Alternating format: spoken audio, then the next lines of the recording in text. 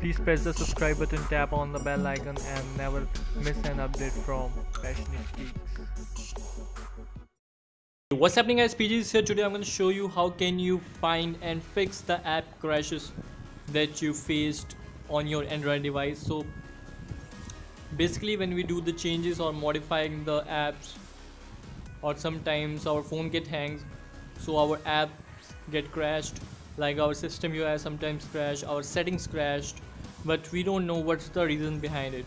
Basically I'm going to show you how can you easily find the app crash report, or what is the reason behind your app. So in this video I'm going to show you how you can easily and the simplest way to find that report without using Play Store, without downloading any app.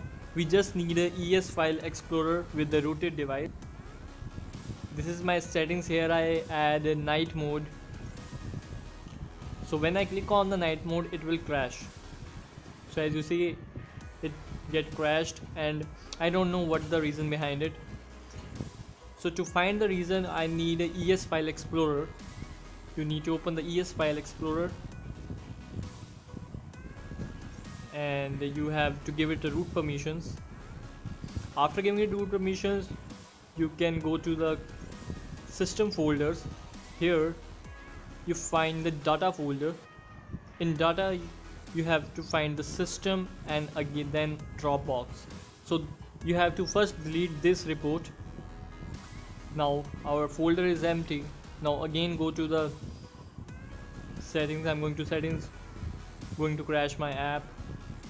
So now again back to the folder, refresh, and here's the report. Now I'm easily see what is the error.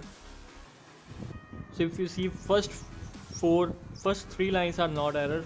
Error will show in the fourth line that said we couldn't find the expect class did you declared in app manifest.